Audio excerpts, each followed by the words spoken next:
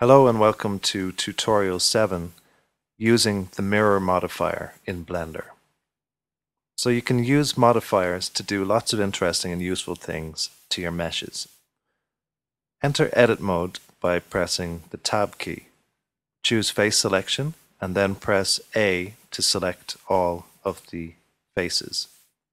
Press W to enter the specials menu and then choose subdivide and select two subdivisions.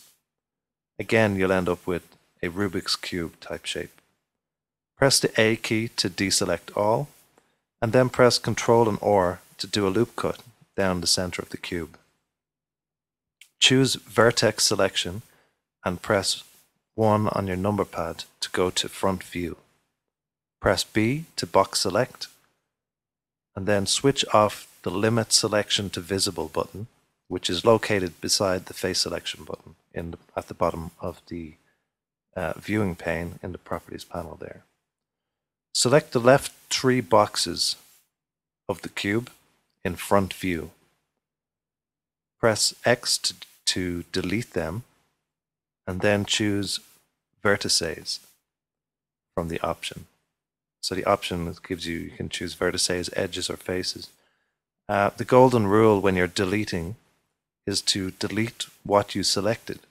So if you had selected vertices, then you should delete vertices. If you had selected edges, you should delete edges, and so on. Same for the faces. We're now left with half a cube. So open the Object Modifiers tab in the Properties panel. It is represented by a wrench symbol in the tabs there. Each tab has its own icon.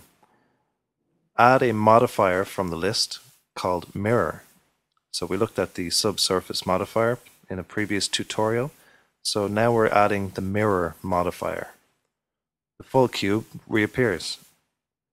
We have a number of options for each modifier.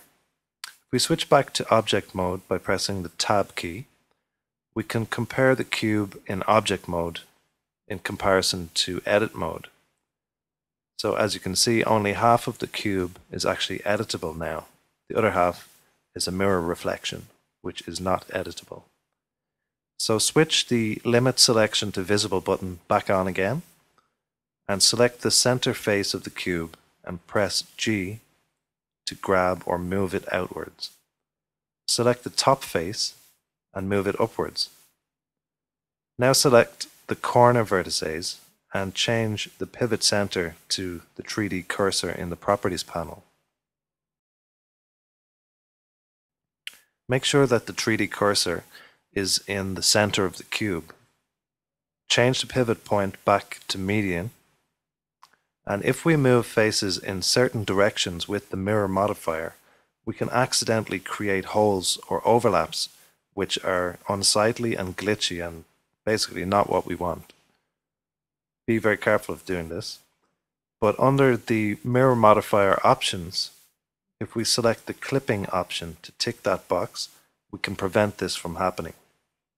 Extrude the character's nose, and this time there should be no overlap. So there are tons of other modifiers built into Blender, each of which modifies the elements of your object in different ways. Experiment with them all and see what you can come up with. So this has been a very short overview of how to use the mirror modifier in Blender.